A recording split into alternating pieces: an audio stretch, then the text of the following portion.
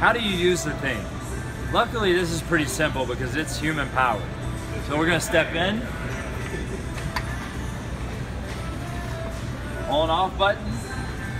Now there are only 2 technique and coaching pieces to get someone started.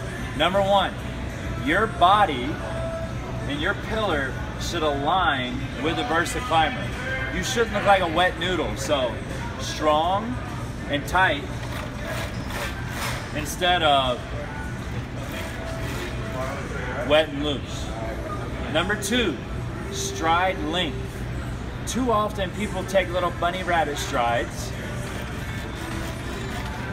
which don't cover a lot of ground, distance, and they're not powerful. Instead, take gazelle-like strides. Long, powerful,